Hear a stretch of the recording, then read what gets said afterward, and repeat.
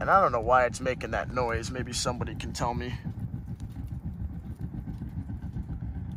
Hey everybody, welcome back to Adventures with Spackmann, the channel that brings you DIY gear, backpacking adventures, camping adventures, and all around outdoor adventures.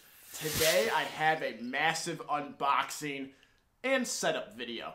I have the 3FUL hot tent teepee setup and their stainless steel wood stove for their hot tents. And I also have a NatureHike camping cot. I am taking this stuff out this weekend, so today I'm unboxing it and setting it up. Hope you enjoy. Thanks for watching. First, I want to open up the NatureHike folding camp cot. Right off the bat, I really like this bag. It's got MOLLE webbing on one side, a nice handle on this side. And I never really know what these things are for, but I think it's a handle. This can be set up in two configurations, low to the ground, not so low to the ground. So out of the box, out of the bag, we have the two main side supports. These look like the small legs. Nope, I had that backwards.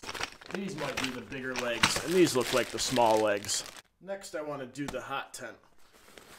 It's got this really nice bag. I really like this bag. Buckles that go around, and buckles on the end. Both ends? Yeah, but that one wasn't buckled. It's like a dry bag. So it looks like we stake out the corners and then put the pole up. Done. We'll see how easy that is later. This was inside the bag. And this is the stove jack. And it's got a stove jack sleeve that the pipe goes through. I'm not gonna lie, this feels really crappy. Really thin. But we'll put it to the test and see how it holds up. Now this is the tent with the pole right here. So I'm actually not going to open this up right now, but we'll see in a minute when we get outside. Along with the tent came this bag filled with these massive stakes. It's massive. Very heavy. It also came with a couple of these. Not sure what they're for. As well as this. One end has a loop. It's pretty long. The other end does not. Don't know what that's for either. Along with all that stuff that has this, which is a template for putting the stakes out in the corners. Alright, let's get to that stove. Oh. You know how much I like stoves, right? Now this is cool. This is stainless steel stove. There's this little pocket right here. Ooh, spark arrestor. And wing nuts. And it looks like these are the stovepipe rings. More directions. So we have the stovepipe here, which is a rolled piece of stainless steel. Oh, here's the stove dampener. Looks like some stove rings there too, stovepipe rings. Whoa, what's this? Oh, this is the bottom of the stove body. That was inside of here. Cool. Cool. We have the stove body. And this thing, which looks like a wind-up car key. We'll find out what that's for. Not sure yet. And look at this stove body. This is wicked cool. There's the chimney port. Here's the door. Oh, it's got the glass door. It's got the glass door. Oh, man, I'm so excited. Oh, man. You know how much I like stoves, right? Ooh, look at that. That's beautiful. That is very easy to move. Ooh, it's got a spring right here to keep the tension on there, so that even if it comes loose, it's still tight. The doorknob has one too. This part here is where the stove body inserts into. Oh, you know what? I bet you this hole is for that. It's for this key. Let's see what else is in here. The stove back, 2 legs. It's got 4 legs, but 2 leg supports.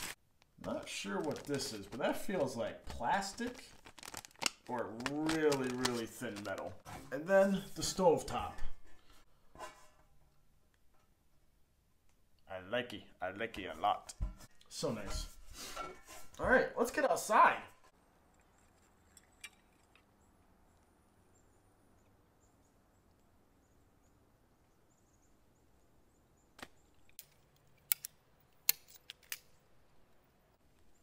I see. Right here, we have measurement marks. And that must be the top pole there, with a little lanyard to hang a lantern. Very nice. This is big. You know what? Maybe I should read the directions.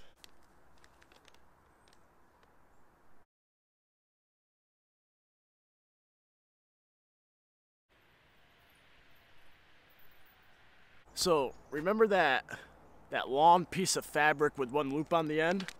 That's used for the position of the stakes. I need to go get all that stuff. I'll be right back. First, you want to take your template, stick it in the middle of where your tent's gonna be. How do cords and ropes just tie themselves inside of a bag? That makes no sense. I didn't tie that. Whoever tied it did a good job. They must have been a Boy Scout. There we go. So you take your loop, you put it around your first stake. And now you have your circumference of the tent. This thing is massive. Okay, this is in my way. Which means this is in my way.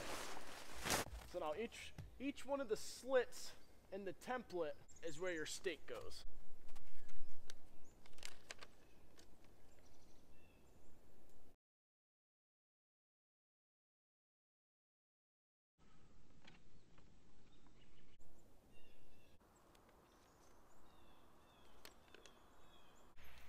I guess we'll adjust if we need to.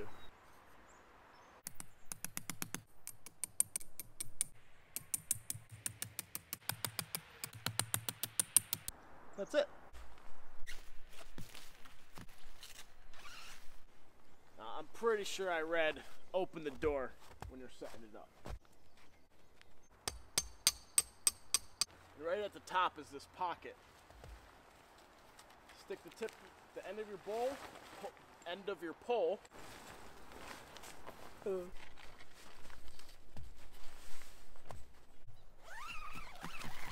That was a really easy setup, but none of it's really tight. So let's see if I tighten up each one of these, if it gets better.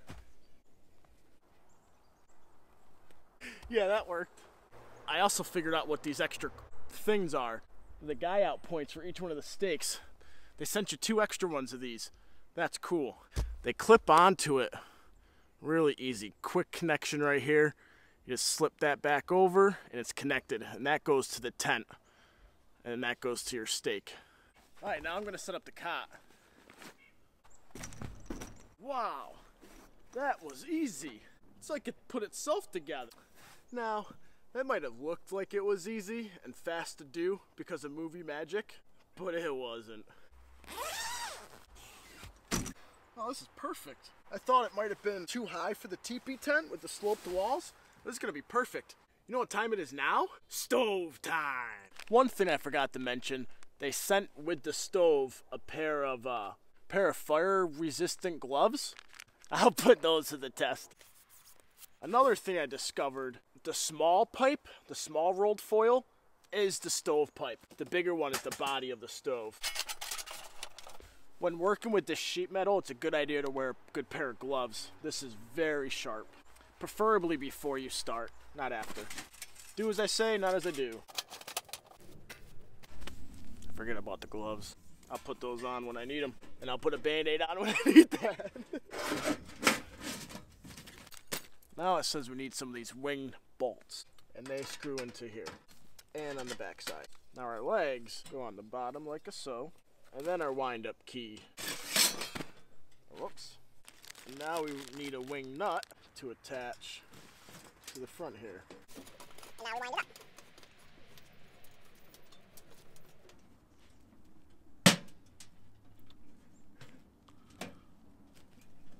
Perhaps not that tight. I wound it too much and dented it right here. Oh, like new. Now for the flue, You just pop it in and turn it in place. I probably want this in the back. It doesn't actually say where the spark arrestor goes, and I doubt it's right here. It might be right here, but I bet you it goes at the top. Let's get the stovepipe together. This should be interesting. They showed 2 people doing it, but I'm only one man. This is the first setup of this stovepipe. First time is always the hardest, and then once you burn it, it kind of takes its shape. I really want to use those gloves, but I just don't think I should.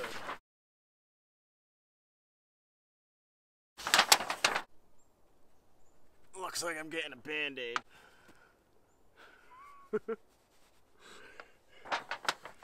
Why do I do stuff like this? All right, 2 gloves.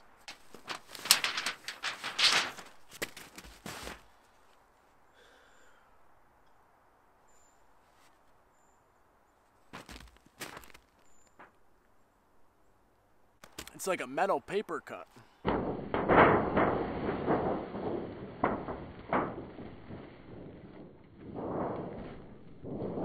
Did you see that? It just cut a hole right through this tarp.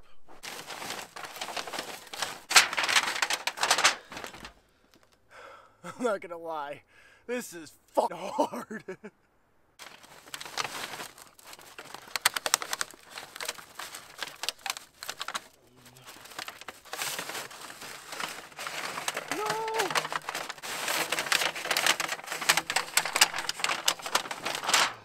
Man, I thought I had it there for a second.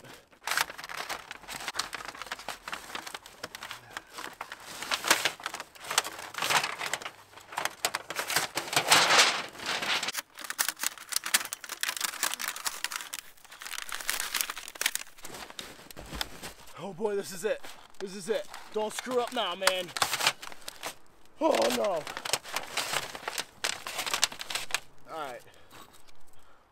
I need a ring down here.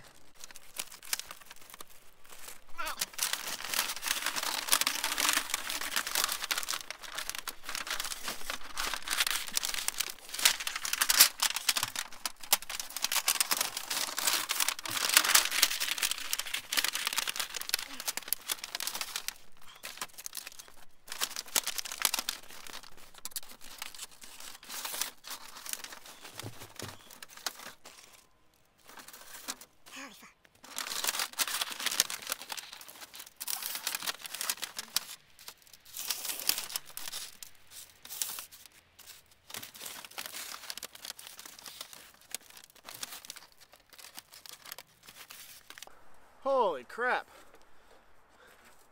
There she is. Oh, that was a pain in the butt. Let me see how long that took me. That took 23 minutes. I have the spark arrestor in place and the chimney cover.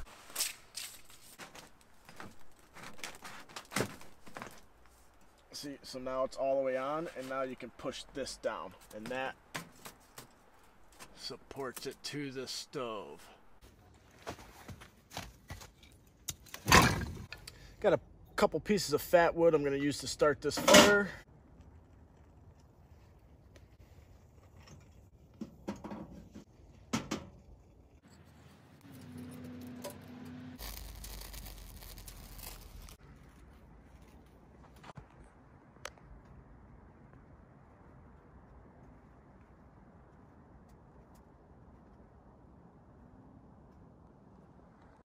Now, if you were setting this tent and stove up, or any stove or tent up for the first time, and you plan on staying in the tent, do not do the initial burn inside of the tent that you're staying in. I won't be using this tent and stove until tomorrow, so I'm doing the initial burn in it tonight here. Something just fell in there. Hopefully it was just some wood. Testing it out in the yard before taking it out in the field. So I don't care that I'm doing my initial burn in the tent. Let me show you what I did though. So the teepee tent has 2 doors. One over there and one right here. I opened up both doors, give it nice ventilation right through, get rid of the fumes that are gonna get kicked off from this. It's already changing color. Ooh, exciting. Oh, look. The smoke virtually stopped too.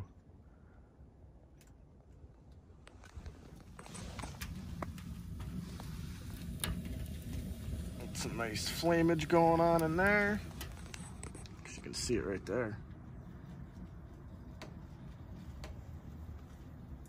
Oh, sounds like Lilo's home. Be right back. I am really glad I just noticed this. Started melting already.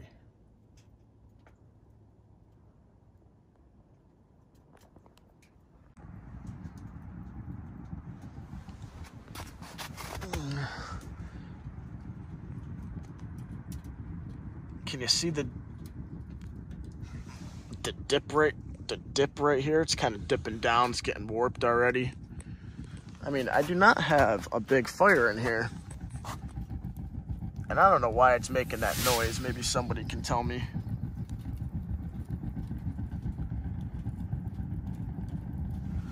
Maybe this needs to be opened up more. The problem is that's freaking tight now that it's hot. I can't move the freaking thing. Look at the color.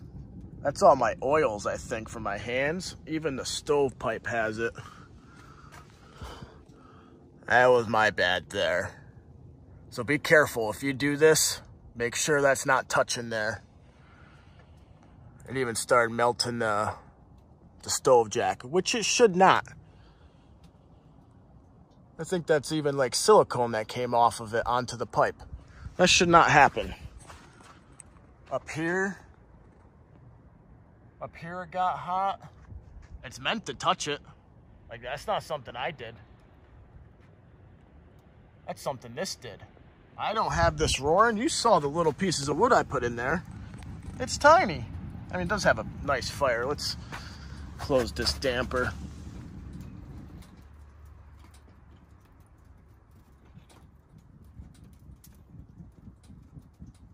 There we go. Close that down. I think that's gonna just about do it for this unboxing and initial setup video. Tomorrow I am taking it out into the woods. Me and Jay are going out for a hot tent night. Yeah, something like that. So thanks for joining me for this unboxing. Hope you enjoyed. Learn from my mistakes. Do as I say, not as I do. I'll catch you on the next one.